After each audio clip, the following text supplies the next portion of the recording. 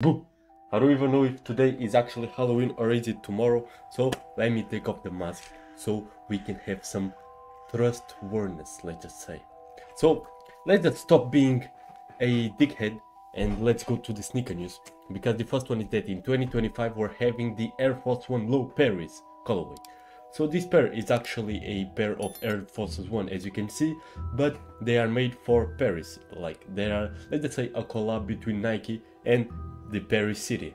Yeah, that's not it, but imagine it. So the pair is completely black, so it kinda goes well with today's date, the Halloween. So today is a Halloween special, and this one right here, the pair goes well with today's date. Today's Halloween, the pair is full black, so it goes really well. So let's just go to the next one, which actually doesn't go well with today's date, but we don't care because we only care about sneaker news.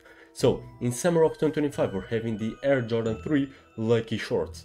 So this is the pair. It actually resembles a lot to a lot of Air Jordan 3s that have been already released, like the UNCs, every single thing, but the thing is that here you see on the outsole the blue part is not the same. That's the only thing that changes. Like this blue is not light blue, but it is, let's just say, a little bit darker.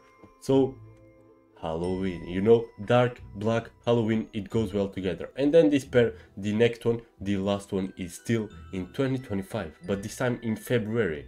And I am not talking about Valentine's Day pairs. No, I'm talking about a pair that, let's just say, someone that probably, if you're a sneakerhead, you're already tired of me talking about them, but yeah, the basketball community will love this. So in February of 2025 we're having the Nike Kobe 6 Pro All-Star colorway. So as you can see, the pair was already leaked, but now we have some official images. So this is it. The pair is going to be full white, and then the swoosh is going to be black. So for me, this is probably the best pair ever of Kobe 6s. And then, as you can see, there's stars. So on the upper there's stars. You know, where there used to be little stains, let's just say, now we're having stars, because the pair is called All Stars. So he decided, I mean not he, so Nike team decided to make stars instead of the stains that I just talked about. So that was actually all for today. I hope that in today's night you get a lot of candies.